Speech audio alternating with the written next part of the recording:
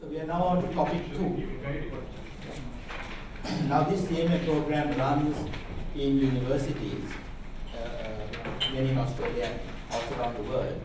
And in the university, because it runs, each course runs over 39 hours of time, the students are asked to read some of the readings and make presentations of those readings for a grade, a class participation grade.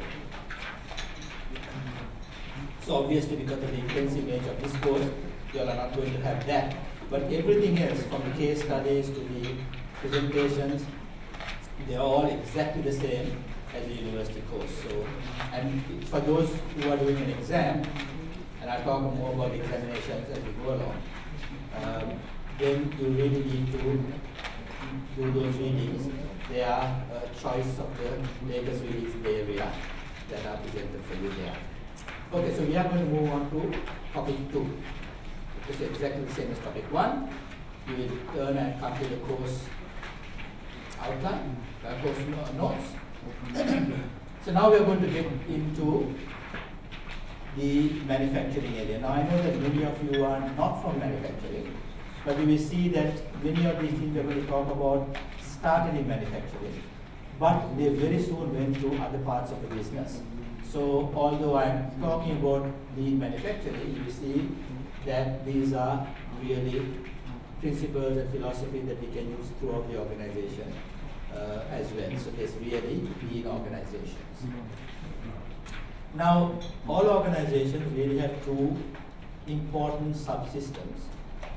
Two subsystems that are required to satisfy consumer needs. Unfortunately, accounting is not one of them.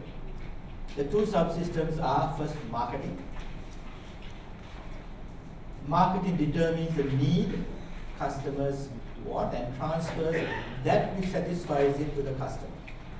So you look at customer needs, and if it is a product or a service or anything else, then marketing transfers that to the customer. The other is manufacturing, and manufacturing, of course, makes what has to be transferred. So produces what has to be transferred. So if it's a product, of course, it's straightforward manufacturing, but you will see that other places, we do what seems to be like manufacturing, but it may not happen in the manufacturing department. You can see that there has to be a very, very good relationship between the two for organizational success. It's no point the customer needing something if manufacturing is unable to produce it with the level of quality required. Okay, so production management. Now, when you are going to do marketing in this, the topic 2 of the second course, you'll be doing marketing and the 4 P's of marketing. Some of you have already done it in your BA.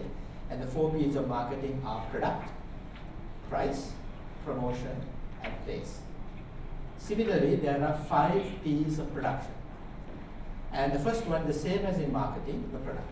So when I say product, for some of your organization, that will be the service that you're providing. It is not sufficient that the consumer requires the product. Organization must be capable of making it. Thus, production and marketing must agree on product policy. This includes the product's performance, aesthetics, quality. So if I take a simple thing like this wireless mouse over here, the performance, how many times do you have to press and what sort of laser pointer does it have and so on. How does it look? The level of quality required for this. Not only that, the quantity, selling prices, delivery dates, they are all part of the product policy. And there has to be good agreement between marketing and production. Second P is plant and equipment. Okay. This must match the needs of the product, the market, the operator, and the organization. Now, a little later, in about an hour's time, I'm going to get you all to start making a product. Okay. The simulation exercise. And I'm going to give you your plant and equipment in the form of staplers and hole punchers and scissors and so on. These are your plant and equipment that you're going to be using. So production manager, you're concerned with future demand because the size of your equipment will be very much depending on your future demand, the design and layout of buildings, and also the equipment's performance, reliability and maintenance, and of course increasingly these days, the aspects of safety. Okay, now in Australia, it is a criminal offense, not a civil offense, but a criminal offense if the board of directors has not taken adequate safety precautions that they are supposed to take to safeguard the workers. And if the worker dies, it's a criminal offense like a murder. Okay? So it is quite a serious matter these days, safety. In China, you saw that a country that we often thought they didn't care very much about the safety of their workers. A mining disaster about maybe 4 or 5 years ago, okay, which came to the attention of the world, the entire management team, board of directors was executed. Okay, so it is interesting how these things are now being taken very seriously. Of course, unfortunately, in countries like India, Sri Lanka, and Bangladesh, not enough is done in this area of safety. We had a recent case of a Bangladesh factory where the doors were locked, and when the factory caught fire, everyone perished.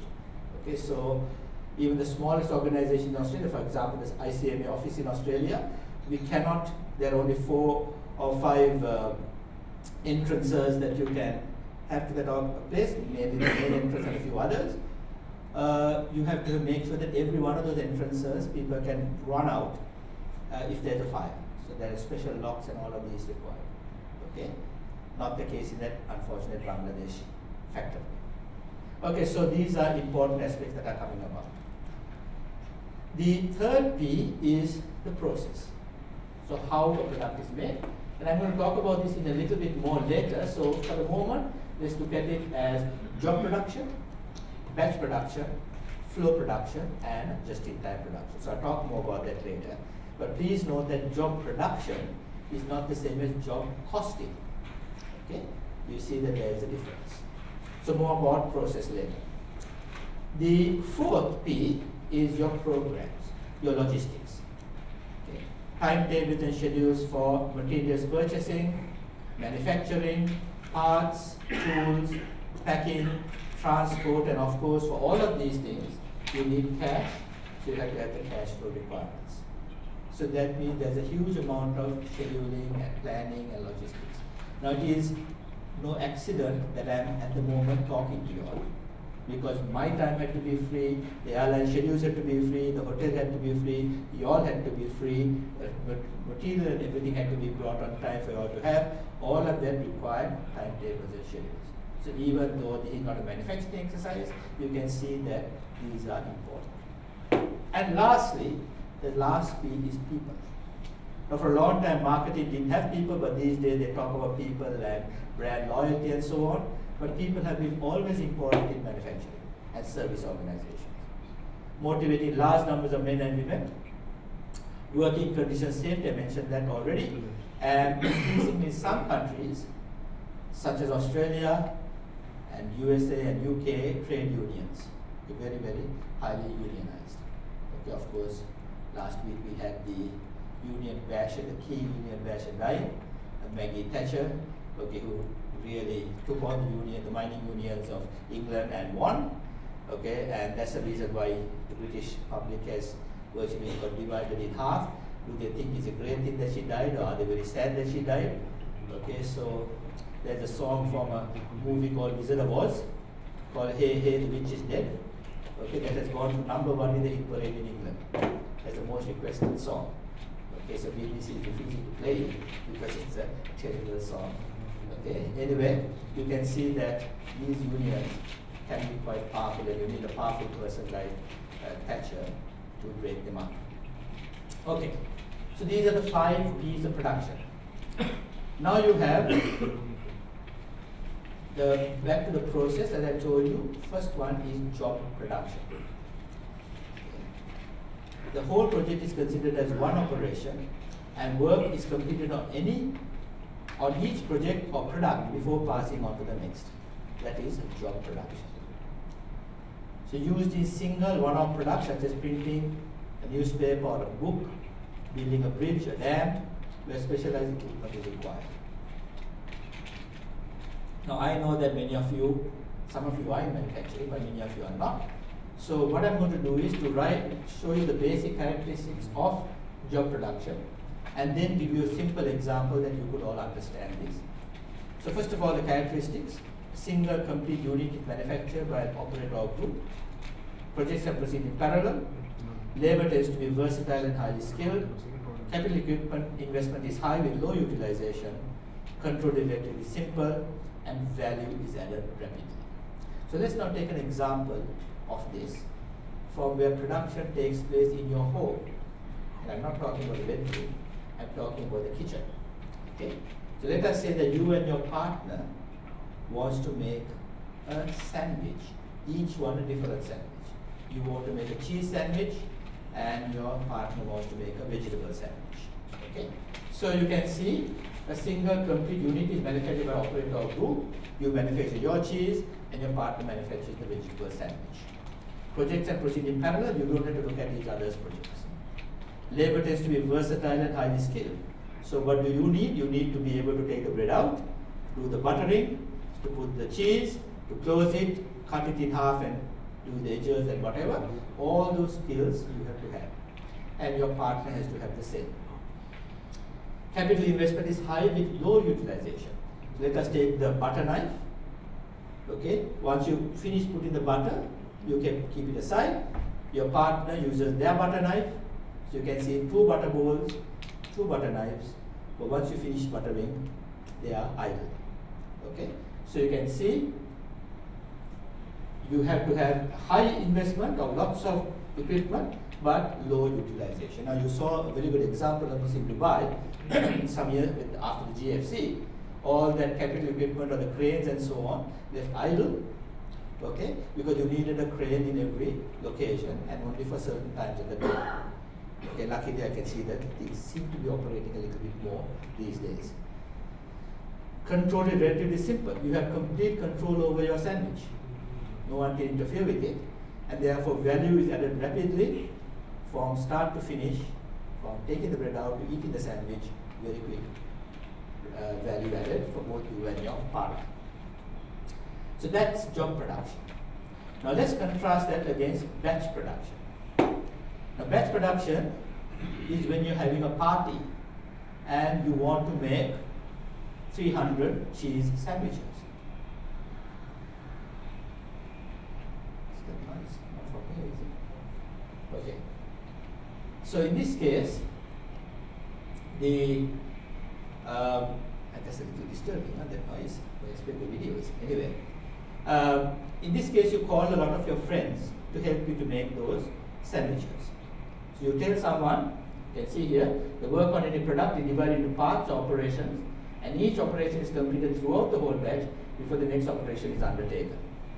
So you tell one of your friends, you do the buttering, you put the cheese, you do the cutting. Okay, and what they will do is they will butter, say 6 slices of bread, and then they pass it on to the next person who put the cheese, pass it on to the next person, and so on. So these 6 slices becomes a batch. Okay.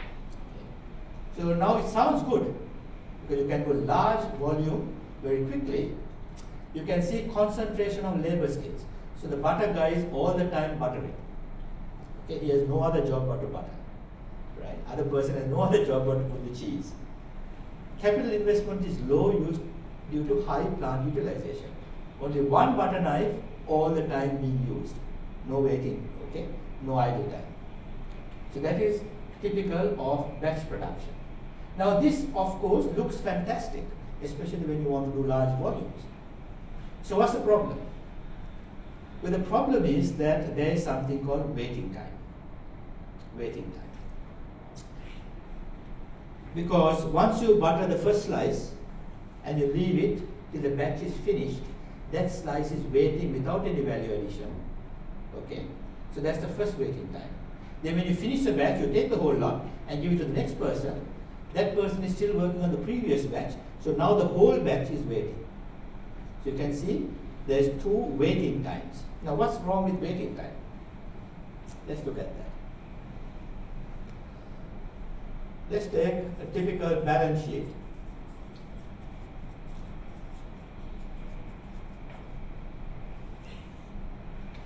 I'm going to give it in key account format.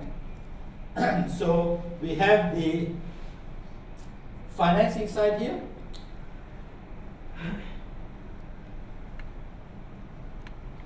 The financing side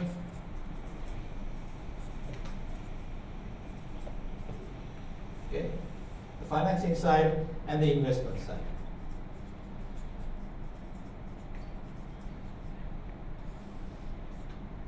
Okay. So an organization initially starts by wanting finance. So it gets this through going to shareholders, and that is called equity. Let us say that is 200, and they go to the banks and so on and borrow money. That's called debt. Let us say 100. So now they have total capital of 300.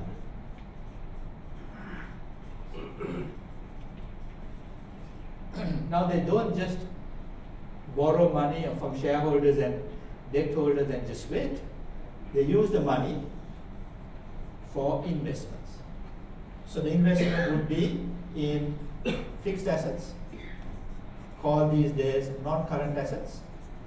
Say we invested, say 150 fixed assets, and the balance you need for working capital. And the working capital would be your inventory, called stock, your accounts receivable, called debtors, your cash, and less your current liabilities, like accounts payable or creditors. So that would be another 150, which means that the balance sheet balances. Okay, so that's a typical balance sheet. Now the question is, what sort of assets should we buy? Well, that depends on the money, cost of your money. So let us say, for example, that your equity, okay, is 10% cost, and your debt is 5%. Now later on in the course, in the second course, I'll be showing you how these are calculated, but for the moment, let's assume that these are the figures. So what you will do is, you calculate your WACC, weighted average cost of capital.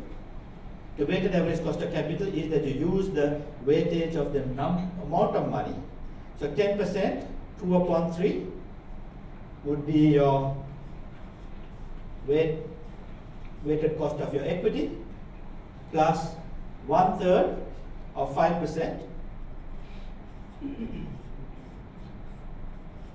is roughly about 8%. So that's your WACC. You will see that it will be somewhere in between here, depending on the weightage factor here. Between 10 and 5 would be your 8%. So as long as your assets earn 8% or more, you will be okay. So you'll be making investments here using this as your cost of capital as the hurdle rate to jump over. Okay, so where does that come into this rest period? Well, rest period is inventory, namely work in process. You can see very clearly that if inventory goes up, you need money to finance that inventory, so your cost will be higher. So the lower the inventory, ideally 0, would mean lower financing. So this is a big issue. Okay, the cost of running the business is definitely linked to the financing of the money. Now some of you might say, no, our company has no financing because it's all equity. Equity is not free. You see that equity, the shareholders want a return. Okay, so it doesn't matter if you're an all equity company, you still have to have a return to your shareholders. So ideally, if we can get rid of rest periods and lower the inventory, our cost will reduce and will be more efficient. So management account implications would be that idle time in rest periods must be valued, and we have a thing called process costing, that we look at the work in process costing buffer areas. I'm not going to do process cost, you've done enough of that when you're studying cost accounting, but basically that's the way we do it. But my point is, it's not the costing of that that's important, but trying to get this inventory down to close to 0. Right, so in terms of looking at the process flows, you can see that different individuals or groups, you, your partner, etc., does all the operations, and you get the finished product here. While in batch production, each group does their operation and passes the batch on to the next. So for example, there will be waiting time at the time that the first unit is finished in this operation, and also before it is taken up by the second group. So that 2 waiting times. Okay, that would be under batch production. So as I told you, ideally, if you can remove this waiting time and make this a straight line that goes straight down like this, you'll have the benefits of quick value addition. At the same time, you can do very high volumes. Okay, so high volumes without waiting time. Is that possible? Yes, it is, and it is called flow production. Okay, so flow production has been with us for a long time, and it is essentially Henry Ford who developed this process. You can see we're having problems still. Okay, so Henry Ford basically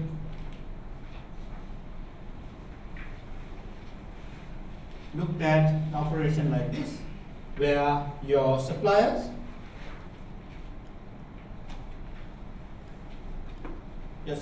came and supplied things to a raw material store,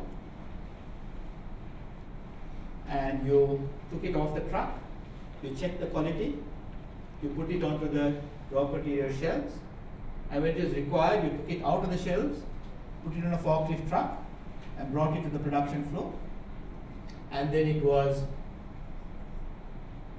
on a conveyor belt. So you had various people working on it, on the products, and you even had the quality inspector, part of the operation on the production floor. And then when it was finished, the goods went to a finished goods store,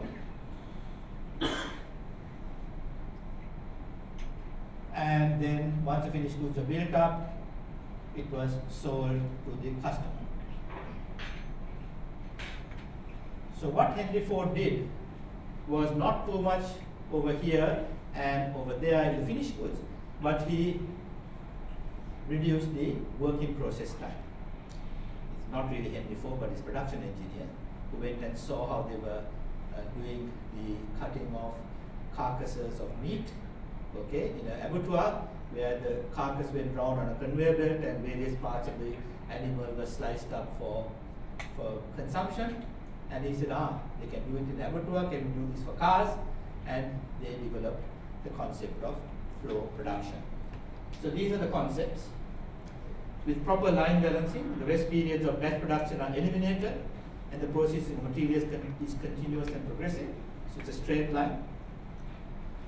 Basic requirements is a continuity of demand. You can't start doing this if you don't have a customer buying, because there will be too much of finished goods. Standardized product. Okay, it's really no variation at all. The original product that was made by Henry Ford was called the Model T Ford. Okay, and some of you would have heard the famous saying, Henry Ford told the customers, you can have any color that you want as long as it's black. So even no color variation. Okay, now why black? Because he found that black was the only paint at that time that could dry in this one process time. Other paints took longer to dry. So he said, you can have any color that you want as long as it's black. But later on, General Motors and so on gave a little bit of quasi variety or false variety by having different colors at the finish stage. Material must be to specification and delivered on time. All operations must be defined at the same time and remain constant. All stages must be balanced. Work must conform to quality standards. What if it doesn't? What if work does not conform to quality standards? Well, what they do is, if the inspector here says it's not very good, it is taken aside either as a rework. In other words, it can come down here to fix the problem, or it may be impossible to rework it, and it becomes what is called yield loss, which is really scrap. So it is sold for scrap. Okay, so these are what happens the important thing here in flow production is that the belt must never stop. The conveyor belt must never stop. Conveyor belt must go on, and you just take these things aside to be reworked or as scrap. Okay, so in the old days, people used to go mad. Why? They were doing the same job over and over again, and you know, they were essentially no variation at all, no stoppages. So there was a Charlie Chaplin movie that came out at that time. At that time it was called Modern Times, okay, where Charlie Chaplin was a man who had to tighten a wheel. The whole day he was doing this. So when he walked home also, he was walking like this, and at home, okay, with the wife also, he was like this all the time. Okay? These guys went mad. So what did they do? Those days, those spanners were very big spanners, for those huge nuts and bolts. They took the spanner and they put it into the cogwheel, and the whole operation stopped. So this is why the term that some of you would have come across in the English language called spanner in the works is to really mess up the whole thing. That actually came from flow production, where they put the spanner to stop the production line. They were going crazy. Okay, so later on they had to do other things to make people behave rationally. Anyway, going back to the process, the inspection must be inline. We've talked about that. Sorry, maintenance must be by anticipation, not by default. So specific maintenance times. Inspection must be inline with production located within the flow and not occupy more than one operational unit. Advantages: direct labor content reduced due to economies of time. Okay, so this is the start of the process of change in organizations, where before this happened, you had an organization to take its total costs. A large part of the cost was direct labor costs, and a small part was indirect overhead. But now, the start of the process of where there was changing was that this direct labor component reduced and the indirect component increased. Okay? So that's the start, but today, and I've been talking about this more and more, what has happened in today's business, not just because of flow production, but other reasons, indirect costs form the largest part of cost, and the direct cost is very small. So if you have allocation systems that were okay here, where you allocated indirect cost using a large amount of direct labor, it was okay. But nowadays, we're still having the same allocation system to allocate the large amount of indirect cost, the small amount of direct cost, will make those allocation systems completely inaccurate. So that's what we're going to lead towards. Okay, next is reproducibility of the product, hence its accuracy is high. We have very much standardization. Inspection in line and deviation from standard quickly picked up. In fact, you will see, even when we do our simulation game, that you don't have to need accounting to know that there's a problem with the flow, because if you go into the factory and the reworks are piling up, the scrap is piling up, you know there's a problem with the production flow. You don't have to look at any reports. Working process at the minimum, which is good, because our working process at the minimum means that our costs are reduced. Control is simplified, the flow line being virtually self-controlling. This includes production, quality, budgetary, and supervisory control. Weaknesses in methods and materials are immediately highlighted. As I told you, it's very visual. You can go and see what's happening. Material requirements can be planned more accurately. Investment in materials more rapidly translated into income from sales. You become that diagonal straight line. Okay, so examples of this would be motor cars, large and medium scale, and watches, mobile phones, etc., medium to small case production can be done using flow production techniques.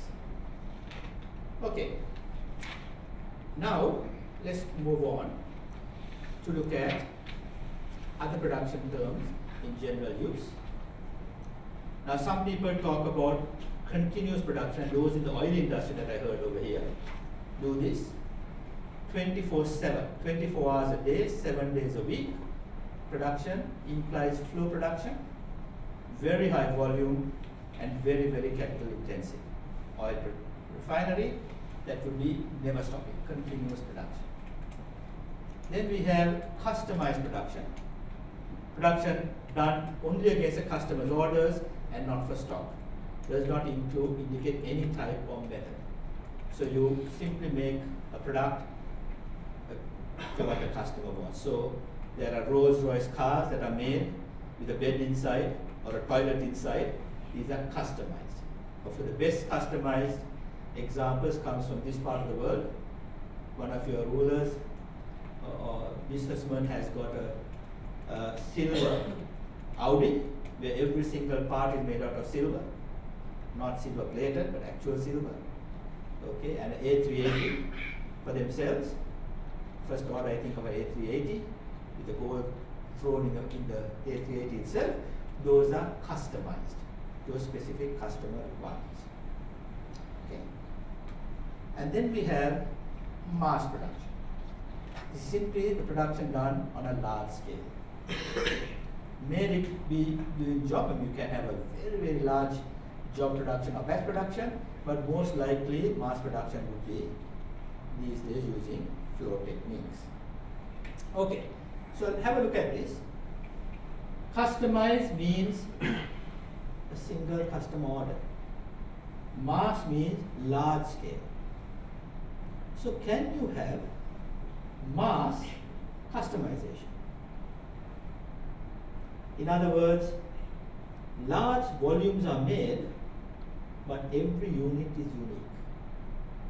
Is it possible? Sounds impossible.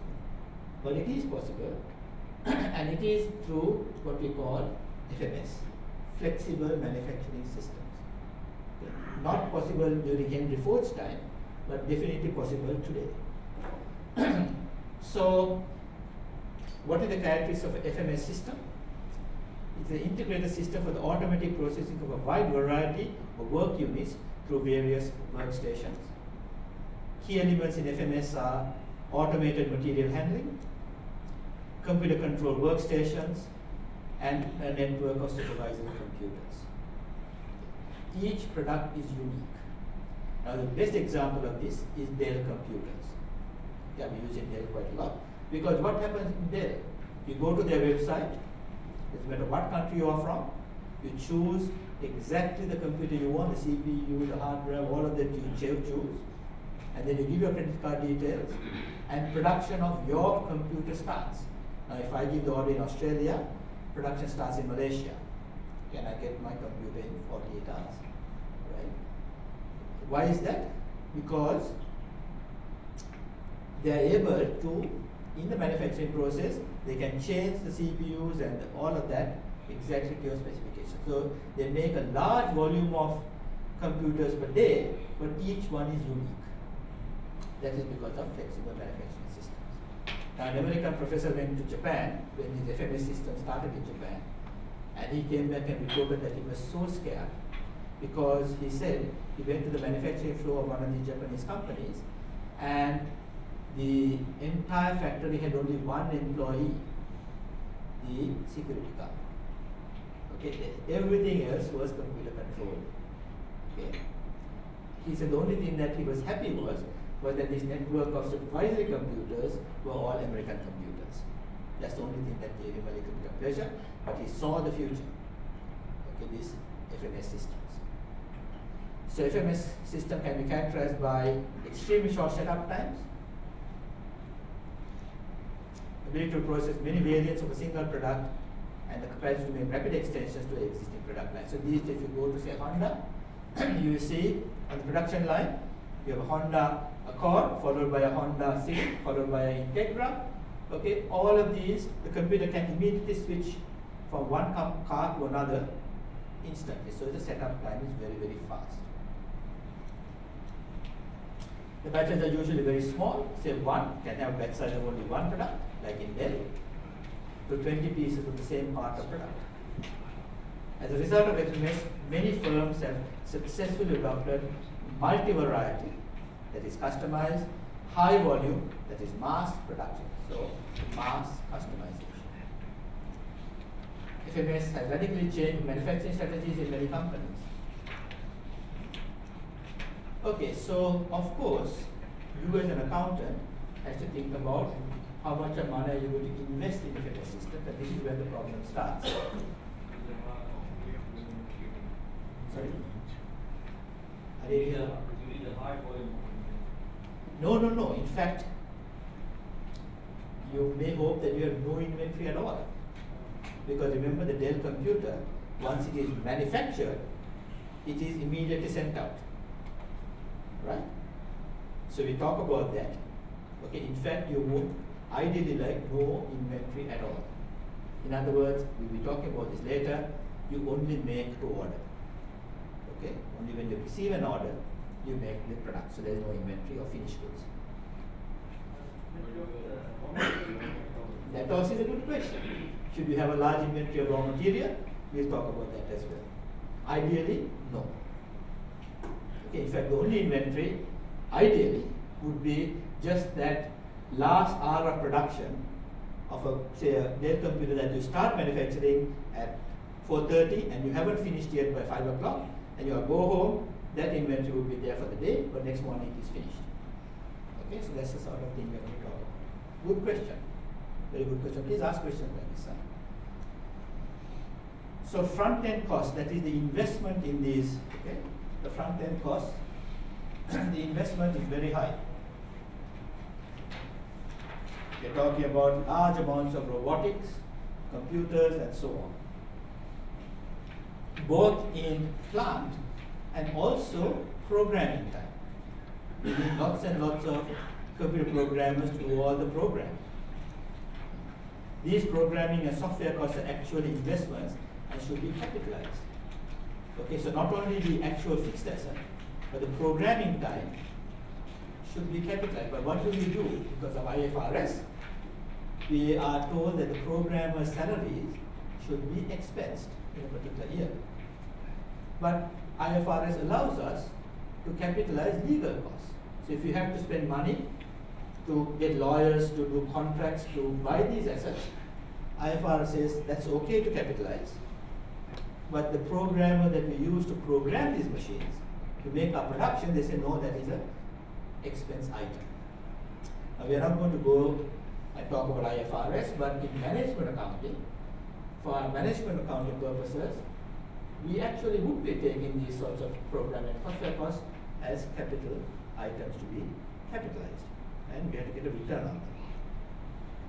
Most often they are regarded as periodic expenses or expense, in which case they contribute to the practice of inadvertently subsidizing low volume and penalizing high volume products. Okay, so what happens is that when you have a new product, these expenses are often allocated to the production that you already have of the current range of products, and you will find, and you have lots of examples of this, of wrongly allocated costs. The advantages go far beyond this consideration. Thus, FMS plans are real, and related software and programming costs should be instead be treated as strategic investments or capitalized. What are the benefits of an FMS system?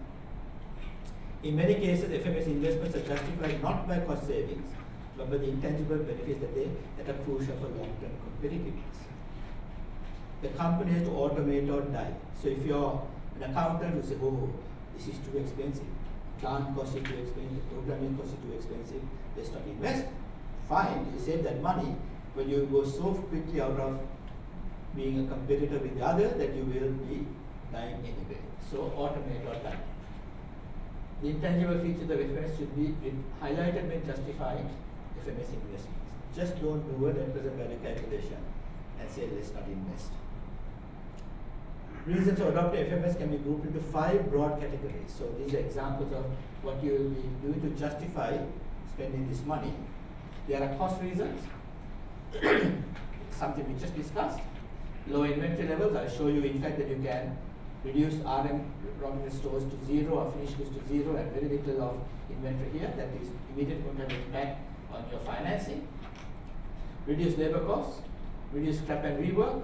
So not so much scrap and rework because no sort of errors on the production floor, reduce floor space. You don't have to have safety features and safety things for the workers to walk where they don't get hurt and so on, because there's all machines there. So there are cost reasons. There is time reasons. Reduce time between product design change and the manufacturing of a new design. Reduce throughput time, which facilitates make-to-order production and short delivery times. Now, an example that I'll show you in a minute, what we can discuss now, is the case of the Lexus motor car. Okay, when Lexus came out, the European car manufacturer said, it's another Toyota. Okay, they will never be able to match our standards. They got a shock because the Lexus is better than the Mercedes-Benzes and all that, the first Lexus that came out. Okay, that's the shock number one. Shock number two was that they were able to come out with a new model every 5 years. When Mercedes-Benz came out with a truly new model, not a facelift, every 7 years. Okay, so they had that advantage, time to market advantage as well. So you can see that they were able to do this because of flexible manufacturing systems. So this is what I said, marketing reasons: quicker introduction of new and modified products and the ability to make rapid changes in the product mix and volume. You can rapidly increase the volume or reduce it because of these flexible manufacturing systems. So there are good marketing reasons. Quality reasons: increase first time yield, not so much as scrap and rework, high consistency in quality levels. And technology reasons: the use of advanced technology is an investment in knowledge that can be used in the future to develop and manufacture more advanced products than those of competitors. So these are the intangible reasons that go beyond simply net present value calculations when you try to justify these investments. Other, even more intangible effects can be classified as follows: volume flexibility, the ability to adjust rapidly to temporary volume increases at a low cost. This ability is attractive to customers. Parts and product flexibility, the flexibility to produce a large variety of products, so you can make customized production and reduce inventories. In fact, if you look at Japanese cars across the board, your Toyotas, your Hondas, your Mazdas, they all seem to have similar components. The air conditioning knob looks the same, the various volume control for the radio looks the same. That's because of part and product flexibility.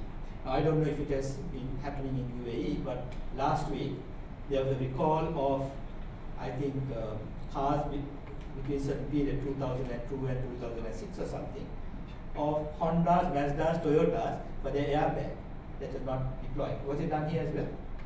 Okay? Yeah, last week. Airbag for it, right? Across all different manufacturers. Why? Because of this flexibility that it has over here. Innovation flexibility, the ability to produce new generations of product at a low cost.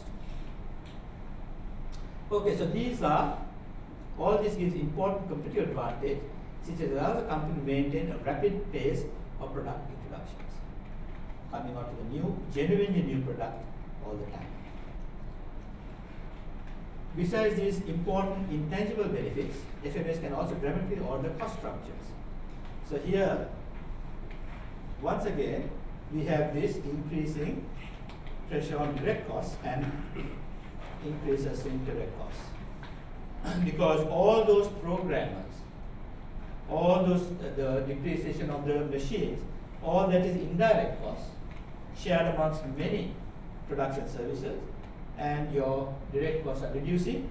The Japanese company I mentioned had only one employee, and that person also was indirect because they're shared amongst all the products.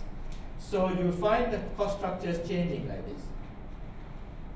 Direct labor is replaced by indirect labor. Programmers are needed to support and control the automated machines. Engineering work on new products and modification increases. This increase is due to the shorter product lifetime and increased variety. Administration of components and products increases because you have so many colors, so many components. Okay, you need people to administer that. So once again, indirect costs. Okay, so all of this means that our cost structures have changed. And if the cost structures have changed but our cost accounting system has not changed, then we are going to be giving our managers the wrong information. Okay, so that's something that we're building up to. Okay, so that is 3 of the methods: job, batch, and flow. and also the use of flexible manufacturing systems. Now let's have a little bit of fun, but let's do some production simulation game. Shakib and Jafar, we are going to start the game now. So what you're going to get is to make a product. Okay, I'm going to give you all the specifications. And however, I'm going to keep the product. The product that you're going to make is like this. You have to make it exactly according to the product specific that you see over here. But I'm going to leave the product on the table here. Okay, so only one member of your group is allowed to come here and take whatever measurements they want and go and communicate it back to the group. And please don't take the product back to the group. You'll be instantly disqualified. Okay? So one of you will be your production designer.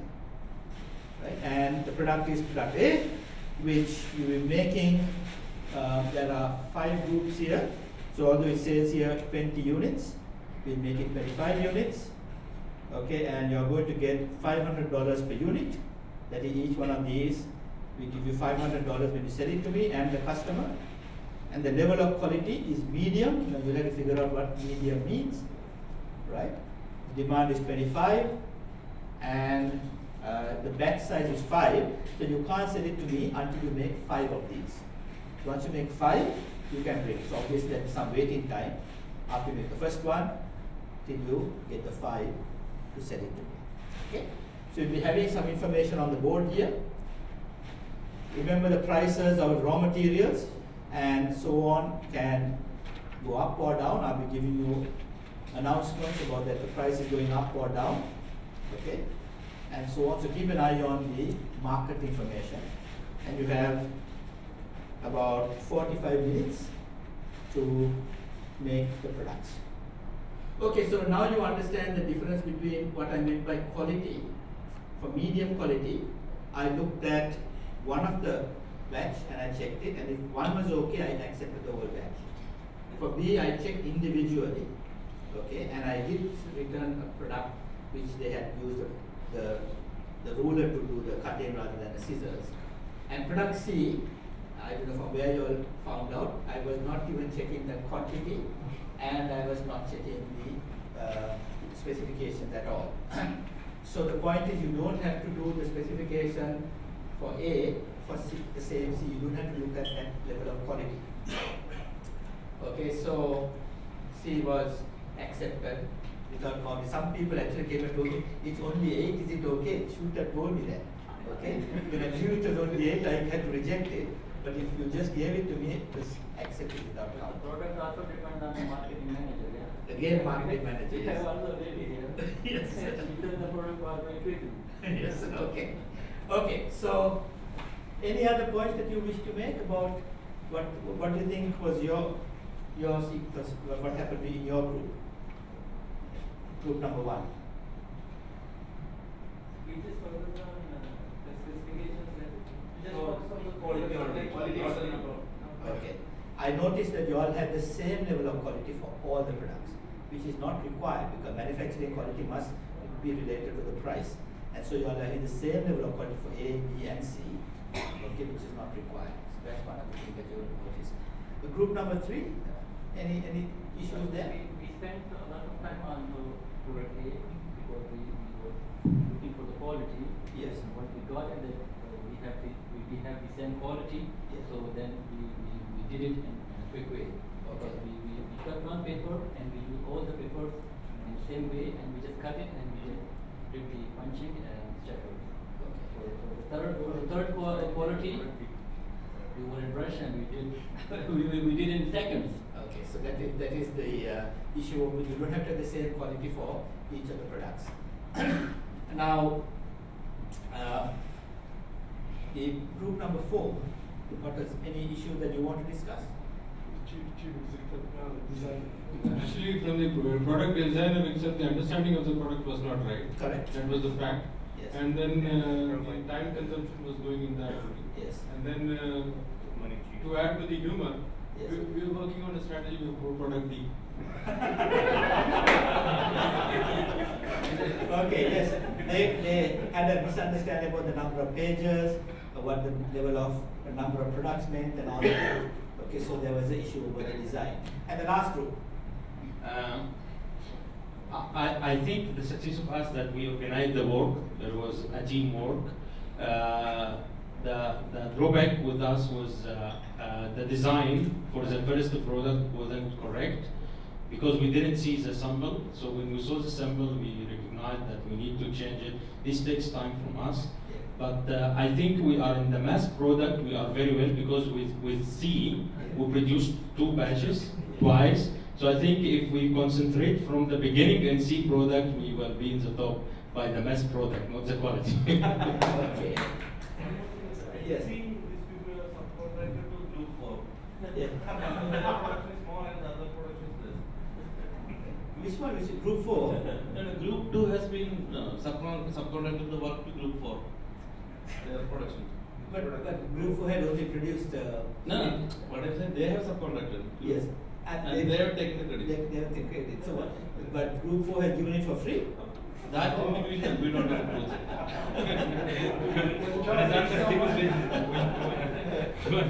Okay, so let's look at this. The most important thing that you notice is design. Okay? And in the case of the design, what was interesting was for the designer, okay, especially group 4 designer should be sacked and sent on some other work. Okay? The designer should at least open and see where the staple is. They couldn't, the designer, sorry, I had to pick on you, but you didn't know where the staple was, right? And also notice that the measures are from the end of the hole, not the middle of the hole. Now normally when we have a measurement, you specifically you take it from the middle of the hole, but purposely I did it from the end of the hole. That's why some of the holes are not aligned when you are getting the final product. Now that is not unusual. If you take America, for instance, they are still on feet and inches and miles rather than kilometers and meters. Okay, so if they can't even get that right, you can imagine how certain industrial specifications, there is a, what they say, lost in the translation between one type of measure and the other. So the measures are not standard, and you can see if you get the design right, the problem follows through right on. Importance of the design, getting right in the first place. You can see group 4 and 5 mention that as one of their issues in their production. Factory layout. Now in this case, the layout was simple because they had round tables. Okay, but in some places when I paid in some MBA theaters, then you have a problem of how to organize yourself to make it easy for you to look at the product. So you have to look at product layout. Factory layout, sorry. Now comes the stapler. Now the stapler was what we call a general purpose machine. That is a machine that can do sort of a number of different products. But the problem is that it was not big enough to do product B. Product B was designed in such a way that your general purpose stapler was not enough to do this whole, the staples, without folding a piece of paper. Okay, so what is the solution to that? Anyone got a solution? How to do it without folding the paper? Yeah, we start with on the table. Okay. Now, of course, don't tell that loud to Ramada, they will be pretty upset if you wreck the table. But other people actually use the ruler, okay, to do the stapling. They open it out, use the ruler. But you know, when I go and play this game in Hong Kong and China, they are so fast. Immediately they ignore the stapler, take the staples, break it up, and do hand insertions. Simple. Okay. Now you already think of that, right? But they get it like this. Okay. Hand insertion. Done it the same way. You did the same way. Okay, so one group has done it, and then you don't get the fold. They made the Chinese products. But Chinese has high quality and low quality. Okay, so you can see general purpose machines may not be good enough for special purpose jobs. Lack of capital. Now, why didn't you all? I saw a lot of managers sitting around and observing when they could have easily bought another hole puncher and started punching holes. But you all simply did not want to buy any more assets. Okay, that was a bit unusual. Quantity discounts. You see that actually this group, as all 5 groups are pretty good. You are very careful about your purchases. You have only bought a few raw materials, and even though without the discount, that is actually not a bad thing, because you don't have extra scrap paper very much on your table. Some people buy 30, 40 sheets to get the discount, but then they have raw material left in their table when they do the production. So you've got to think about just-in-time purchasing versus quantity discounts. Raw material. So can we flip this the way around? You can see that the raw material of the products that I rejected, especially those who came with the product maybe the staple in the wrong place and had cut rather than folded things, those people could of course use it for recycling to do product C. Anyone did that? If your rejected product A, recycle, yes, you can see, then you can immediately see that that was a possibility. Okay. Understanding of customer perceptions at different levels of quality. So you can now see what I meant by medium quality, high quality, low quality. Okay. So quality is a customer perception, something that we will talk about when we are looking at quality. And it's important for you to understand. The moment the secret has put out that the customer was accepting product C without looking, then the market will react accordingly. Okay, now another one. You can see about waiting time. Some of you all brought product A or even product C before the full batch was done. You can see the waiting time issue there. Problems caused when full batches have not been completed. Okay, and you have got a good idea of that. Cost of reworks. Okay, now this is something that is rejected or your inspector rejects it, and it can be reworked. So if now one group had all 10 products with 2 staples, they put everything into one, they thought that was the product. So that means you take the staple out, break it up into 10 different products and restaple. So that can be a rework. But if the hole is in the wrong place or the paper is cut, you cannot rework it. You can either name product C or it is going as scrap, which is what you find on your table. Okay, that's the scrap issue. Inspection online. Did your groups have an inspector, by the way? Anyone? No one had an inspector. Okay, that's an important one. Okay, no inspection online. Just allow the market to decide. Okay, worker specialization. I noticed that some people just cannot cut or make a staple. Their children would be better, right? Okay, so they need to be retrained. Okay, especially worker retraining in terms of design. Okay, now you saw the customer demand pressure. The prices are going up. There was a limited time in the market closed, so you can see that there were those delivery schedules and pressures also in this game. You remember this game for a long time, and the learning technique data only just by cutting pieces of paper. So there was different competitive pressure because one person can corner the whole market. And finally, keep your eye on the financials. Now I purposely, you've turned the thing around, I purposely got Shakib to put an extra raw material cost for them. They picked it up. Before the game was over, they said, hey, what is that raw material? We didn't buy that. Our efficiencies, we were calculating differently. And then this group, I asked Shakib to not record something, but the marketing person always looked carefully to see the recording was done before she went back to the group. So that is all very good. Keep your eye on the financials. Okay? And later on, of course, this group sent an auditor to check the numbers as well. Okay? So you can see that some of you, I noticed, I was giving you market information, new products are coming, prices are going up, you all were not bothering at all. You were importing, cutting and stapling. Okay? This is called the egg, the middle of the egg problem. Okay? You all were concentrating on the yellow of the egg so much, the whole level of the whole everything, you forgot the white outside. Okay? And this can often happen where you ignore the environment because you're so much keen on the yellow part of the egg. Okay, so be careful about that. Keep your eye on the financials, keep your eye on the market. Okay, so we are still on topic 2. After simulation game, that's the total quality management part of the topic. Now you will see that very many of the concepts that we are going to discuss, we have already covered in the simulation game. So We're going to look at the control of quality. Remember that we're talking about the control framework. In most of the topics I'm introducing, we're going to talk about the control framework, which is essentially where cost management is.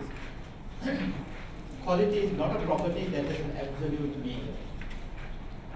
It is related to function. The functions that you want for a pair of shoes to walk on the beach is not the same as you would want for a dress shoe to go for an exclusive wedding or a dinner. It is related to the function for which it is used. It is also related to changing customer perceptions. So what was considered high quality one year may not be maybe unacceptable the next year. So customer perception of what is good quality is also changing. Now quality has two distinct but interrelated aspects. Excuse me. First of all, there is the quality of design, the degree of achievement of the design itself. So for example, this particular thing that I showed you, does it do what it is supposed to do, the design? Okay, is it supposed to do a certain function? Does it do it? But then there is also the quality of conformance, that is, has the manufacturing process made it to the expectation of what was required in the design. Okay, so now in the 1990s, the Jaguar car was excellently designed, the excellently designed car, but it was not manufactured with good precision, and therefore half the time it was breaking down. So there is a difference between what the design is and if you can make it according to the design, which is the faithfulness which with the product agrees with the design. Now, from a finance point of view, the amount of design quality should follow this particular graph. Now you can see from the example I gave you earlier about group number 1, they made the quality of product C the same level of quality in the manufacturing process as product B, which is not required. So you can see with increasing precision in your production process, of course, the manufacturing cost would increase as you have more and more quality control, more and more inspections, more and more better quality raw materials, that will increase. And once you come up to the 100% level of precision, your quality costs increase significantly. At the same time, how much you can get for the product. Of course, as you increase quality, the price you can charge is going to be more. But after a certain point, no matter how good the quality is, how good your product C was, you're not going to get any more money for it. Okay, so there is a theoretical distance between the manufacturing cost for the level of quality and the price that you can get. So ideally, you'd want the maximum distance. So that's theory. In practice, you would want to be in that vicinity. This is called in America the sweet spot, the spot that you want to be, where your quality level and your price has the maximum distance. How come we do the luxury? Yeah, even you're right. The luxury cars, you will see, has a significant amount of precision, and you can charge a lot for it. But even luxury cars, even your Rolls Royce and your Bentleys, after a certain point, okay, you're not going to get more price for it. Okay. So now there are some products where you really cannot have this distance. For example, a simple thing called the O-ring that was used in the space shuttle. They actually put a tender out for it, NASA, and they got the product with the lowest tender price. The lowest tender price with the lowest quality, and what happened? Gases exhaled to the O-ring and the whole space shuttle exploded. So some things, you cannot do this quality cost exercise, you cannot allow it to fail. But consumer products, you can have this, essentially this variation. Okay. The ISO accreditation process and all that stuff, to increase the quality. Well, the problem with ISO is, as some of you have gone through this exercise, ISO is simply a method to see if your records are kept properly. Doesn't tell you if the product is actually good quality. Have you maintained the inspection? Have you recorded it? Have you done this? Have you done that? If you do all those things, the expectation is that your quality will be better. Okay? But it never actually looks at the product itself. It's the processes of getting the certification. Yeah. Okay, so ISO certified, up to a certain point you can accept it. does not mean it's a necessarily all the time a high quality product. Here for marketing the product, they are seeing Yes. ISO 75 and all that. Not only ISO, there is other certifications. Yes, yes. At the moment, the big debate in Sri Lanka, which I'll talk about later, is this halal certification. Okay, we are having halal certification in Sri Lanka for even pork, halal pork. Okay, right? Halal shoes, halal slippers. Okay, so there's a big debate for that and other reasons. Okay, so this certification has gone crazy. Okay, now quality cost categories. There are some categories that you would have, and if you are really serious about quality, you should actually have this in your chart of account. That is in your legacy system, similar to you have a separate account for rent or salaries. You should have these areas or subcategories for quality costs. First of all, prevention, job training, quality circles, things that you would do to prevent a problem from happening. Then there is the conformance cost. This is to make sure that the product conforms to specifications, inspection, testing. So none of you, unfortunately, in this group had a quality inspector or a tester. You simply brought the product to the market. But in companies, there will be that category. So any salary paid to the inspector should go under conformance cost. Then there is failure. A failure has two components. If it fails before you put it to the customer, that's called internal failure. So it goes as a rework or a yield loss. Okay. But if it is going out to the market and there is an external failure, then you have customer complaints and to make it good under warranties. So you can see that anything that you do to do with warranty in your chart of accounts should go under external cost of failure. Anything to do with rework should go under internal cost of failure. So this is where you're serious about quality, you'll be having these quality cost categories. Now along with quality, you can see that there is this capability of the process, or precision really. You will see that as you have more and more training, more and more inspection, your failure cost, both internal and external failure, dramatically falls. Okay, initially you can see huge fall there because you're doing more of things here. Of course, as you are going to get very high levels of capability, costs will go up again. But it is that initial drop that is very important in the area of quality. Okay. Now, along with quality comes this concept of reliability. Often the two are confused. What we think is good quality is actually reliability. What is the distinction between quality and reliability? Quality is fitness for purpose. Reliability is the ability to continue to function to an acceptable quality standard and forms part of the judgment made regarding the quality of the product. So this particular wireless mouse again, it does its job. It puts the things back and forward. It has a laser pointer. But how long can I go on clicking this until it doesn't move, the spring gives way, or the laser pointer burns out? How long? That is reliability. Okay? So now the Japanese cars is a good example of this. Not the current Japanese cars, but after World War II, which finished in 1947, the Japan was the enemy of the United States. But under the Marshall Plan, they were allowed to sell their products into the US.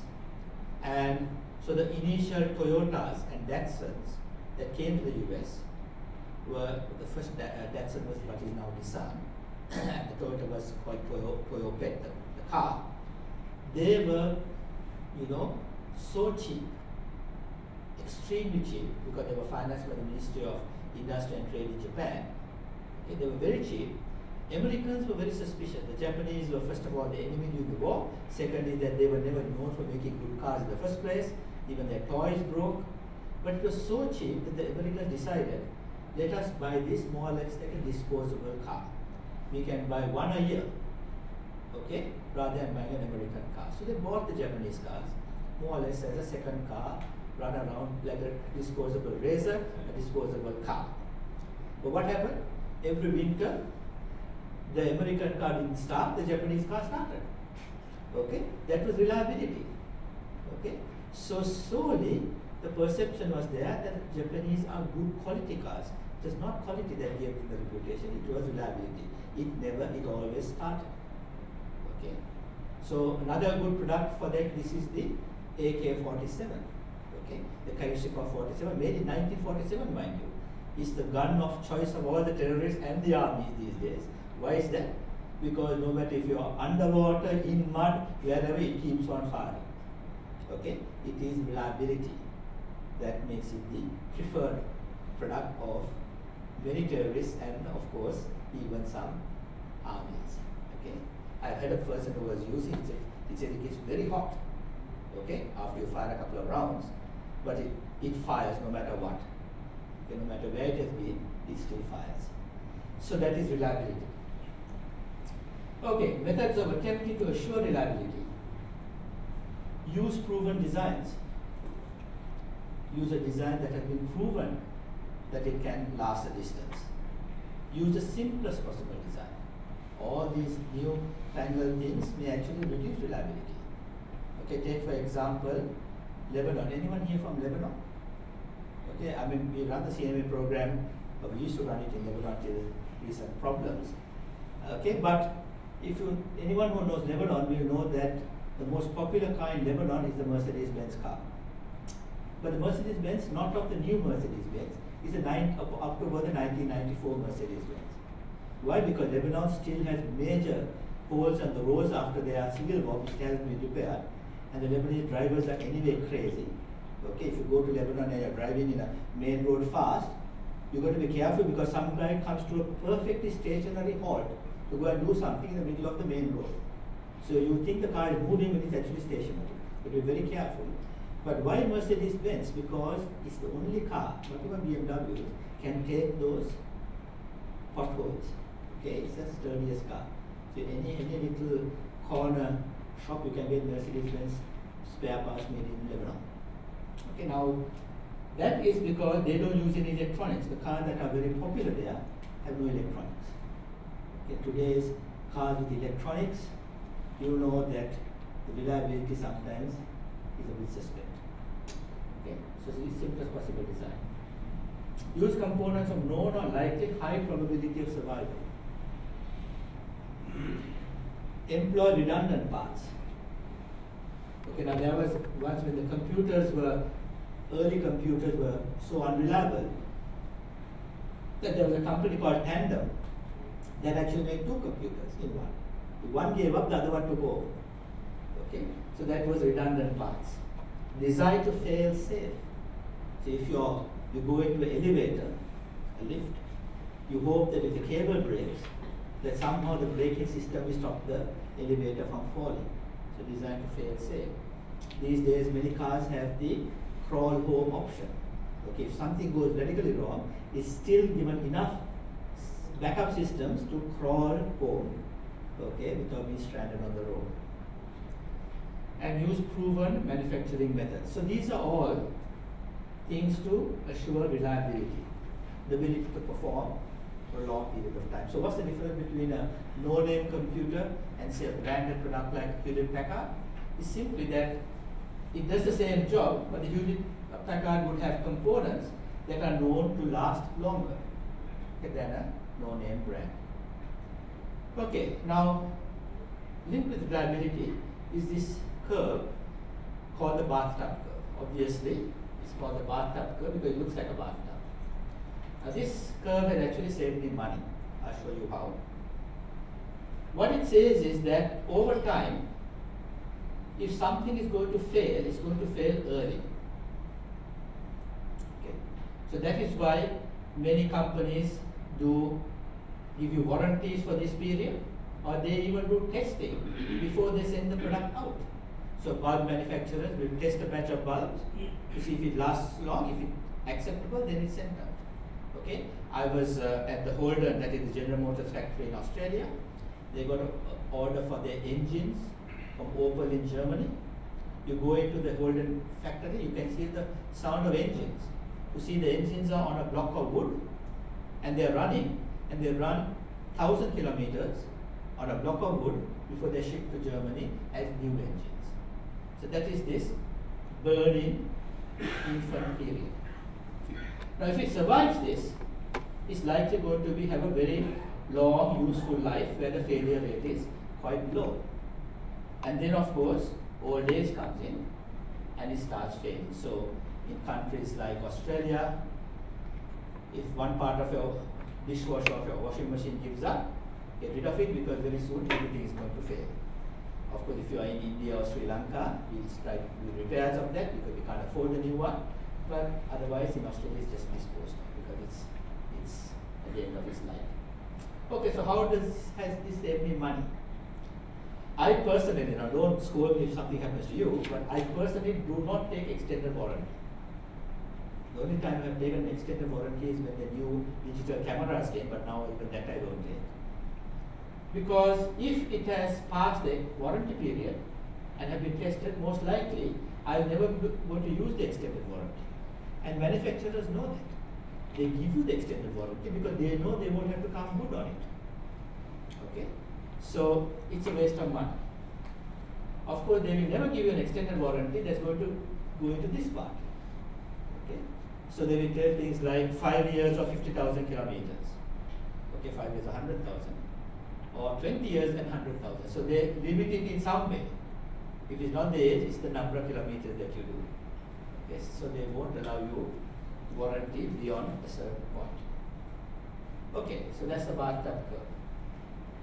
Now some research has been done regarding quality, especially from a point of view of accounting.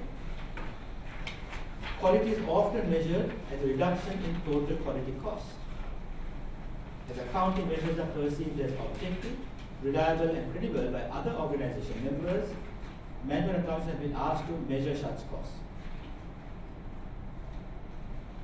Research has been done in this area, and it says that only about a third of companies today say that they specifically measure quality costs regularly. Now that is a very poor number because that means 2/3 who are in manufacturing against competition are not measuring quality costs. Industries forced to confront strong foreign competition measure quality more often.